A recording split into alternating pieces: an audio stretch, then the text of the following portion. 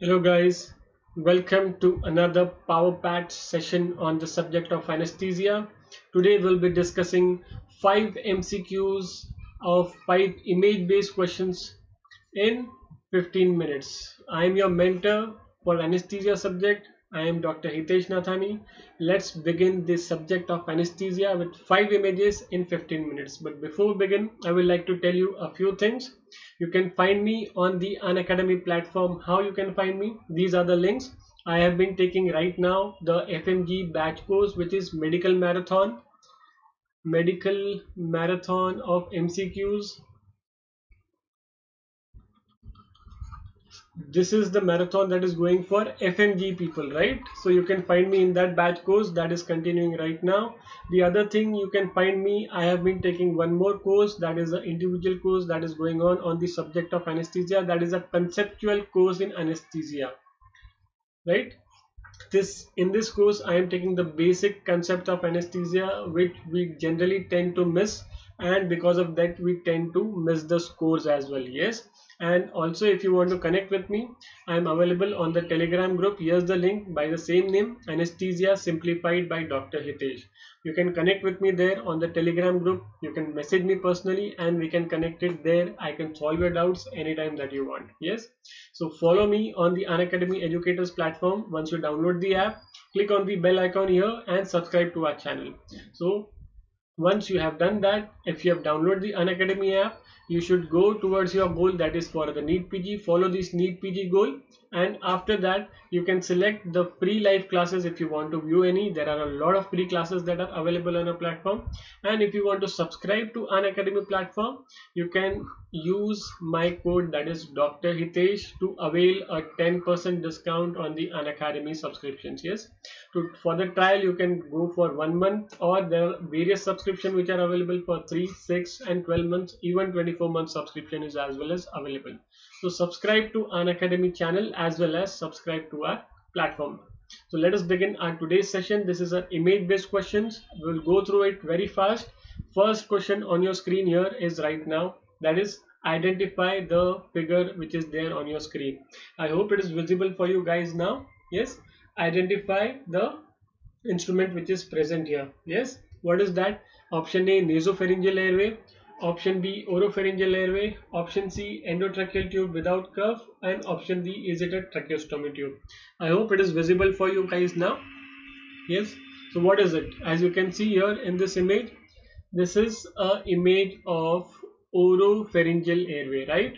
Where exactly do we use this oropharyngeal airway? What are the indications and how actually do we use this? How do we recognize that this is an oropharyngeal airway? First, let us look into the parts of the oropharyngeal airway. Yes, the one that you can see here, this is nothing but this is the flange, and from here this is the airway channel that you can see. It is a hollow channel through which the air passes, and also this is the channel through which you can do suctioning. This here is a bite block, and this completes here is the tip, right? So this is nothing, this is the part of your oropharyngeal airway. Yes, what are the indications for using the oropharyngeal airway? Yes, anywhere that you want to secure the airway, be it in emergency conditions or be it for the patient who is not maintaining the airway. Yes, so basic simple indication if you want to write it is maintenance of patent airway. Yes,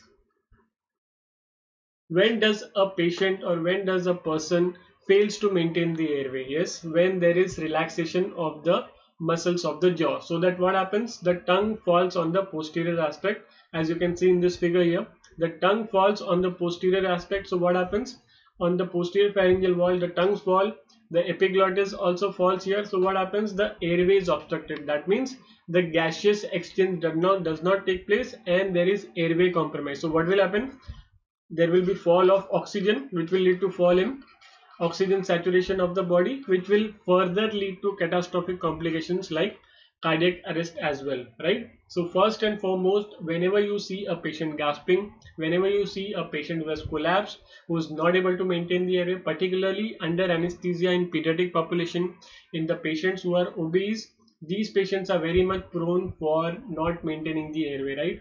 The patients who are obese, the pediatric population, In this, because of the anatomical changes as well as because of some choanal atresia, anatomical changes, as you can see, changes in anatomy of the upper airway, the upper airway obstruction occurs. Upper airway obstruction occurs. So this particular oropharyngeal airway is used to treat this upper airway obstruction, right? So what are the contraindications for using this airway? What can be the contraindication? Yes, people, if there is any obstruction or malignancy of the oral cavity. Okay, apart from that, I don't think there is any contraindication for that. Yes, there is one. Once the patient is completely awake, once you put this, what happens? The patient, it irritates the posterior pharyngeal wall. As you can see here, it irritates the posterior pharyngeal wall, which will lead to what? It will lead to gag reflexes. So once the patient is awake, so this is very difficult, or the patient is lightly sedated, it is not that well, because the gag reflex will be there and the patient will not be able to tolerate the airway. Yes, as well as there is a tumor or any foreign body of the upper airway or oral cavity. Yes, once it abuts there, it may lead to bleeding, or the foreign body may further go inside because of that. So how do you measure it? What is the size of the airway? How do you measure it? As you can see here, the flange is lying abutting at the lips and the tip should be there at the angle of the mandible. So how do you measure the size? The tip at the angle of the mandible and flange at the lip. So this should be your particular size of the airway. It comes in various sizes, various different sizes, and flange at the level of abutting the lips to the tip lying at the angle of the mandible, right, angle of the jaw. So this is how you measure the appropriate size of the airway from outside, which can be inserted to a patient. It is used to maintain the patency of the upper airway, right guys. Moving on to the next question, which is there on your screen right now. Identify the cylinder which is there on your screen. Yes, whether this is a cylinder of oxygen, whether this is a cylinder of carbon dioxide, whether this is a cylinder of air, or is this the cylinder of nitrous oxide. How do you remember the color coding of the cylinder? How do you remember the pin index safety system of the cylinder, PISS? Yes, there are various tips, various mnemonics, various tricks for this to solve.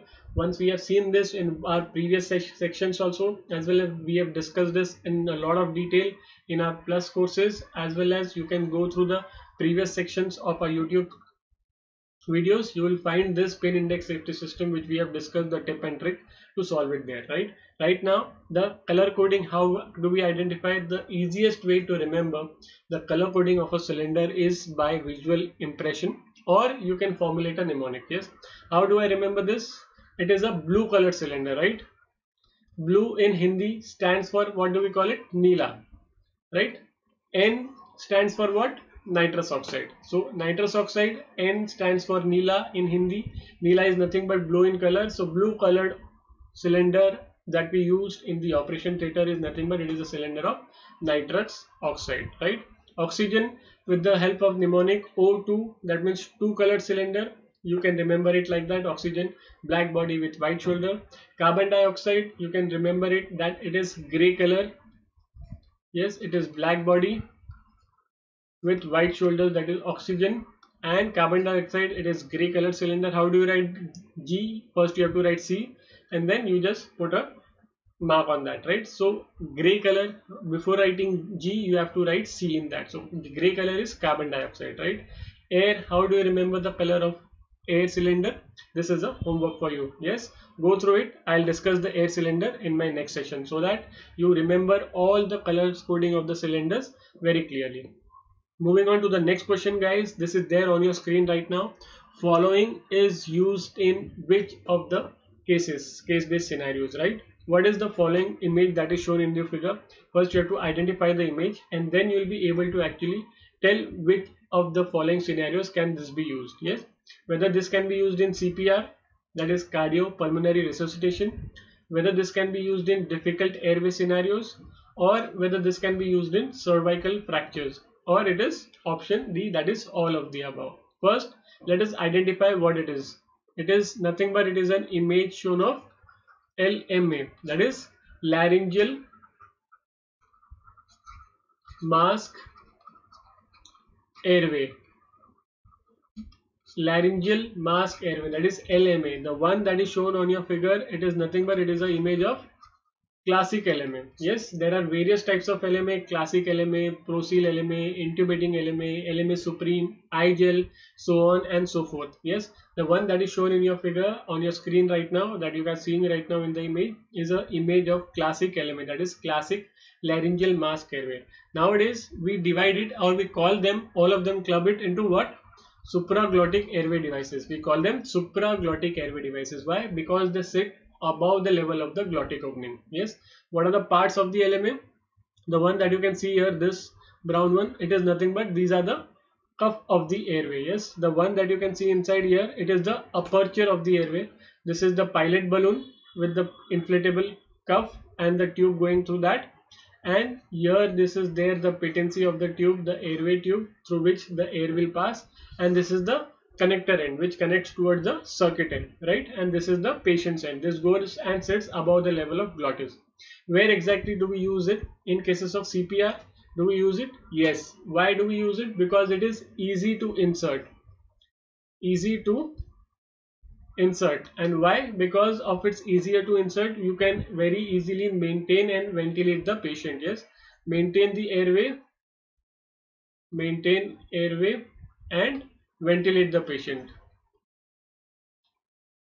So all these things are used when there is a catastrophic event, when you are not able to intubate. Why more than intubation we can prefer this? Because intubation, laryngoscopy requires a learning curve, right? This thing can be performed by paramedics as well, because you do not require a learning curve for this. Just open the mouth, hold it like a pen and glide it across so that it goes and spits in, and you will be able to ventilate the patient. So in cases of CPR, yes, you can use this. In cases of difficult airway where you are not able to ventilate and where you are not able to intubate, yes, in part 2 of the guidelines of the difficult airway guidelines that are there, the Difficult Airway Society has come up with the guidelines where you are not able to ventilate or you are not able to intubate in first attempt, you can go with supraglottic airway devices. So yes, it is used in cases of difficult airway scenarios. With cervical spine fractures, can we use this? Because we do not want to maneuver the cervical spine, but in intubation we have to maneuver the cervical spine, right? There is an extension at the atlanto-occipital joint and flexion at the cervical joint, lower cervical joints. So this maneuver is less or can be skipped when you are using this laryngeal mask airway. So yes, cervical spine is a nothing but it is a difficult airway scenario, and in difficult airway we either ways use the LMA. So yes, it can be used in cervical spine fractures as well. So the correct answer here is all of the above following, that is LMA can be used in CPR, can be used in difficult airway, can be used in cervical spine fractures as well. Yes, moving on to the next question guys, which is there on your screen right now. 53 years old patient is being operated for carcinoma tongue. Yes, under general anesthesia. The intra-op finding this capnograph reveals. Yes, the intra-op finding for this capnograph reveals. What is the intra-op capnograph findings? There is a normal capnograph which is going on, and suddenly there is loss of capnographic waveforms. So what is the feature? What are the exactly diagnosis when you get this loss of capnographic waveform suddenly? Is it because of bronchial asthma? Is it because of option B, that is endobronchial intubation?